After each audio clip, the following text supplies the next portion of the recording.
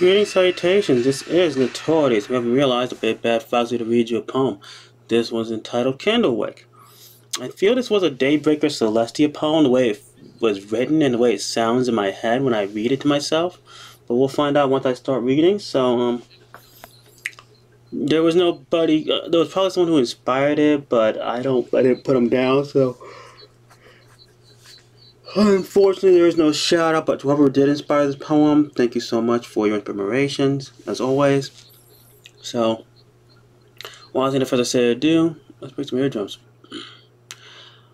I had to stop as I watched my soul fade as the memories of your flight decayed and the chips of what remained collected in the pile of ashes and chalk before me. Coming up with some sort of way to cement this occasion, forced isolation, to repent and forgive my own foolish follies that are ignored by all who follow me. For I attempted to share with those who knew nothing about the pain between us, accepting the praise for something I knew I should never be proud of.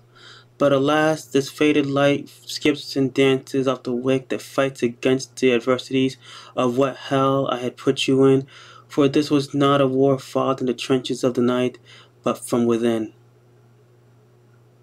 No, it's good. No, it's good. We'll take it. Boop, boopy, boop. So, this is Notorious. I'm out. Deuces.